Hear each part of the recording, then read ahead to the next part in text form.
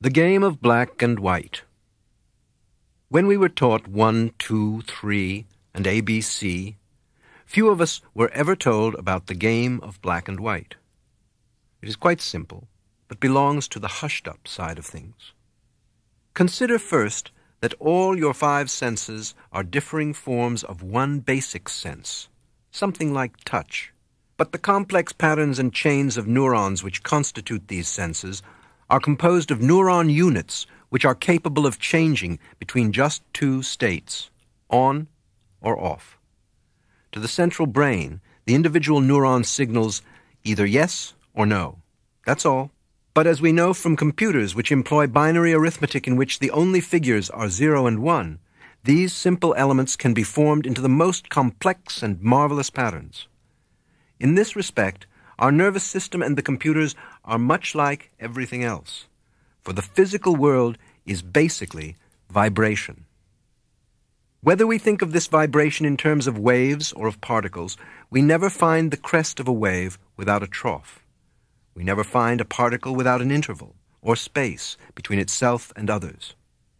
In other words, there is no such thing as a half wave or a particle all by itself without any space around it.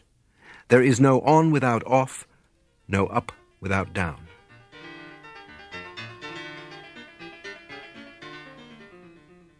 Hearing melody is hearing the intervals between the tones, even though you may not realize it, and even though these particular intervals are not periods of silence, but steps of varying length between points on the musical scale. These steps or intervals are auditory spaces, as opposed to distance spaces between bodies or time spaces between events. Yet the general habit of conscious attention is, in various ways, to ignore intervals. The point is that they are different but inseparable, like the front end and the rear end of a cat. Cut them apart and the cat dies. Take away the crest of the wave and there is no trough. A similar solution applies to the ancient problem of cause and effect. We believe that every thing and every event must have a cause, that is, some other thing or event, and that it will in its turn be the cause of other effects. So how does a cause lead to an effect? This is a problem which comes from asking the wrong question. Now imagine someone who has never seen a cat. He is looking through a narrow slit in a fence when a cat walks by on the other side. He sees first the head, then the less distinctly shaped furry trunk, and then the tail. Extraordinary. The cat turns around and walks back, and again he sees the head, and a little later, the tail. This sequence begins to look like something regular and reliable. Yet again, the cat turns around, and he witnesses the same regular sequence, first the head, and later the tail. Thereupon he reasons that the event head is the invariable and necessary cause of the event tail, which is the head's effect. This absurd and confusing gobbledygook comes from his failure to see that the head and tail go together. They are all one cat. The cat wasn't born as a head which sometime later caused a tail. It was born all of a piece, a head-tailed cat. Our observer's trouble was that he was watching it through a narrow slit and couldn't see the whole cat at once. Similarly, a scanning process that observes the world bit by bit soon persuades its user that the world is a great collection of bits, and these he calls separate things or events.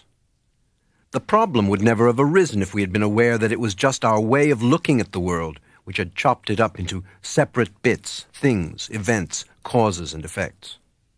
We do not see that the world is all of a piece, like the head-tailed cat. We also speak of attention as noticing. To notice is to select, to regard some bits of perception or some features of the world as more noteworthy, more significant than others. To these we attend, and the rest we ignore, for which reason conscious attention is at the same time ignorance, that is, ignorance, despite the fact that it gives us a vividly clear picture of whatever we choose to notice. Physically, we see, hear, smell, taste, and touch innumerable features that we never notice. You can drive 30 miles, talking all the time to a friend. What you noticed and remembered was the conversation, but somehow you responded to the road, the other cars, the traffic lights, and heaven knows what else, without really noticing, or focusing your mental spotlight upon them. Of course, to perceive all features and vibrations of the world at once would be pandemonium, as when someone slams down all the keys of the piano at the same time. But there are two ignored factors which can very well come into our awareness, and our ignorance of them is the mainstay of the ego illusion, the reasons for our failure to know that we are each the one self in disguise. The first is not realizing that so-called opposites, such as light and darkness, sound and silence, solid and space, on and off, inside and outside, appearing and disappearing, cause and effect, are poles or aspects of the same thing. The second, closely related, is that we are so absorbed in conscious attention, so convinced that this narrowed kind of perception is the real way of seeing the world, that we are fully hypnotized by its disjointed view of the universe. In other words, we do not play the game of black and white, the universal game of up-down, on-off, solid space, and each-all. Instead, we play the game of black versus white, or more usually, white versus black.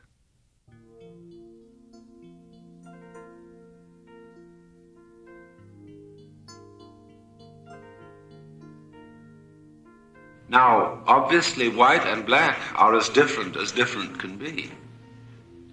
When we say of someone that he's an awful liar and a con man, you say, why, he could prove it to you that black was white. But strangely enough, black is white in a certain sense, and white is black. If you take the copulating word is to mean implies, because black implies white, and white implies black,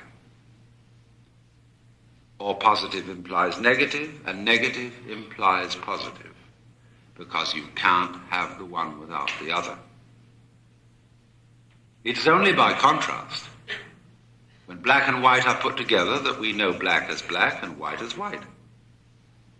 However, now, when I look at a small white circle, or disk on a black background, or a small black disk on a white background, I once get this in my thought. Which is positive and which is negative? Does black represent the negative because it's dark, like night? But when I look at the black dot on the white background, I think the black dot is the thing there, so that must be positive. It was put on. And therefore the white represents negative because it suggests nothing, no mark. Isn't this mysterious, you see, that both white and black can play the negative role? But then let's think of white as light, and it's playing the positive role. And when we think of black as the thing, the mark, then it's playing the positive role. See? Both can play the negative and both can play the positive. But still, you can't have one without the other. But we are brought up, we are so brainwashed, we are so bamboozled, we are so hypnotized that we don't know that. That's the whole trick that we've played on ourselves. We don't know that nothing is something. And it's important. So everything that we think of as nothing, space, empty space, death, sleep, dissolution, decay, any sort of weakness, anything that goes against structure, that is, against the thing, that we think is bad, bad, bad, and we're trying to get a world where that side of things is rendered impotent. Nothingness must no longer constitute a threat to somethingness. In other words, we want to play black and white, and if we'll call white the light and the positive, white must win. That's the game we're trying to play.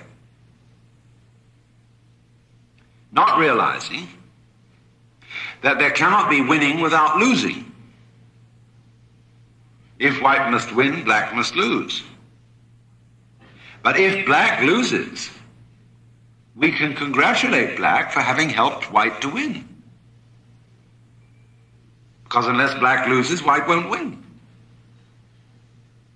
And so, in every sort of human enterprise, we are trying to have white without black.